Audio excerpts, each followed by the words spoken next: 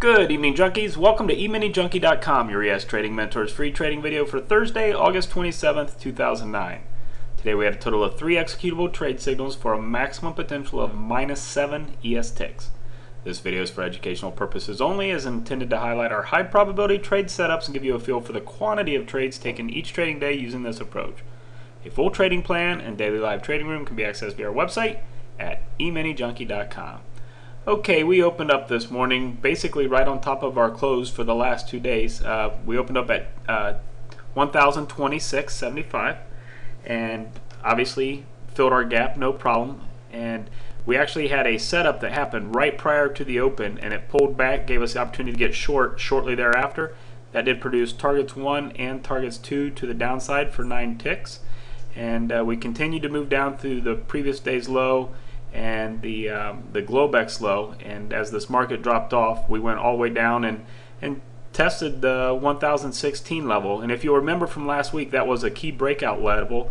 And in the room we've been discussing since Monday morning that the bulls needed to go down and retest this breakout to ultimately take the market higher, and that's exactly what they did.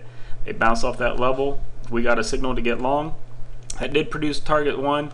Did not get our second target prior to being stopped out of that second contract, so we ended up for a -2 tick loss in that second trade.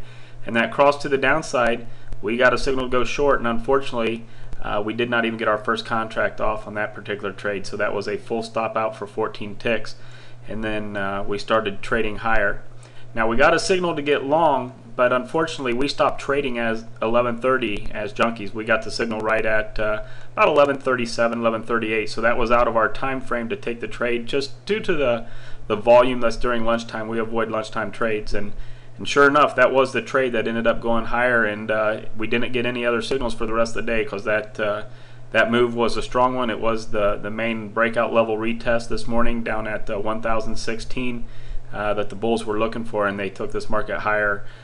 Hit an old resistance level and pulled back a little bit right at the open, or right at the close there. But for the most part, it was a pretty resilient market. Came down, tested a key breakout level from last week, took the markets higher, and we had 3 opportunities today. Ended up with a -7 ES ticks, and that's assuming that no one trailed or did anything. That's just taking the signals as they come. So anyway, I want to thank you for watching. For more details on this plan, including all the chart setups, or to join our live trading room or video newsletter, please visit eminijunkie.com. Thanks, and make it a great day.